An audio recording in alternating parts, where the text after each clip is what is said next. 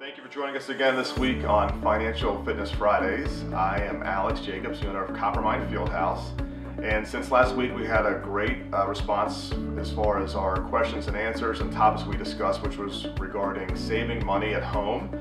I would like to take this time to go through some of the questions that were sent to us and walk through those and kind of give my perspective as far as how we can help each other in the Coppermine community. So the first question that came over was, will you be addressing investment strategies and savings options? And as I discussed last week, some of the savings options that we could look at were utility bills, phone bills, insurance. Those things are all invoices or bills that come into your home that you can look at and try to restructure or find ways to save money. As I mentioned last week at our Racket and Fitness location, we saved about $200 a month on our phone service charges, which equated to about $2,400 a year. As far as our insurance carriers that we have, again, we've negotiated that and we're able to save about $2,500 a year just on our insurance carrier for Coppermine. We do have a lot of commercial vehicles in our fleet, but at home, this could be savings for you for your 1 car, 2 cars. You might have 3 cars if you have children as well, but it's a way to save money for your automobile and your home. Some other areas would be your utility bills. Again, we talked about the utility providers are very aggressive in trying to compete for some of that electricity bill, and we're really opening this up to everybody at home. If you have different ideas, we want to share them with the Coppermine community and figure out how we can relay this message to other families and let them know different ways that they can save money. The second part of the question was investment strategies, and I'm not an investment professional. I'm not a certified financial planner, but I will tell you the most important thing is to invest in yourself, and that could be taking an inventory set of what you are good at. What are the skills that you can do very, very well? Potentially taking this time to set goals, taking this time to do research, read, things like that will help stimulate your mind for different ideas. So if you're trying to figure out what can I invest in, right now the best thing you can do is invest in yourself. And that's why the Coppermine Education Series that we're going to be bringing to you is going to teach you how to invest in yourself, that you could further your skills to find a path to entrepreneurship. And that's pretty much what we are developing in this program. The next question that came up was how to plan for an unexpected job loss. And that's, I'm sorry that happened, and I'm sure a lot of people have gone through that or are going through that now, and it's very difficult. One thing to understand is, one, it's not your fault. Number two is, if you were gainfully employed up until this point, this is a severe situation that's happened, you obviously are going to be able to be gainfully employed in the future. You have skill sets and things that your employer saw in you that were good quality. So it's not like you're not unemployable, it's just this is a difficult time, so the future is there for you to get a job back, if that's what you want to do. This might be a time for you to reflect and say, you know, again, what are my skill sets? What can I do? What have I done in the past that I'm very good at, that I could potentially look at generating income on my own? If you were a consultant, maybe there's ways that you could acquire some of those clients on your own and consult for them on the side.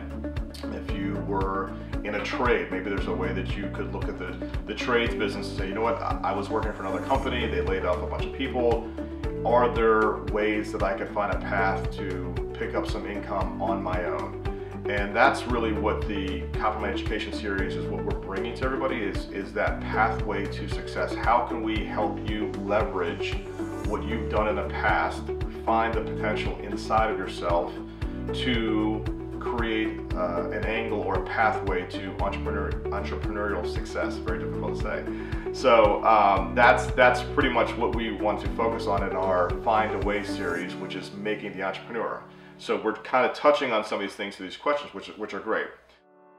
Another question that came in was, can you explain the federal COVID-19 stimulus package and how it affects small businesses in Maryland in regards to payroll and employees? That was a pretty long question. So Fortunately for us, we have a great team of professionals, bankers, accountants, and those sort of things. And they have sent us a complete packet, a complete email on what to expect on the stimulus packages. And there are, I think there's 2 or 3 in the state of Maryland, and there's definitely an SBA package. But instead of me telling you exactly what those are, if you email us, I will make sure that we send out exactly what our professionals had sent us so you can follow it. It's nice and tight. They did a great job putting it together for us, and we'll send it out to everybody so they can figure out what stimulus package or what package is best for you or for your small business. Question that came up was, will this help me plan short and long term in response to COVID-19? Well, I think everybody at home should always have short and long-term goals. The short-term goals will probably be less than 6 months. Take this time now to figure out, if you do want to go search for a job and you do want to pursue that path, what are the goals? How many people do you have to talk to? Is your resume ready and that sort of thing? Are you going to find success mailing out resumes, talking to your circle or network of friends, those sort of things that are going to help you lead to that job for future growth? Or you may want to say, I want to get a part-time job because I want to really lever up some of my skill sets and figure out I do want to try something on my own. I want to go in that direction, that path. I've always taken that path, and many people say, starting your own company is very scary or it's very risky.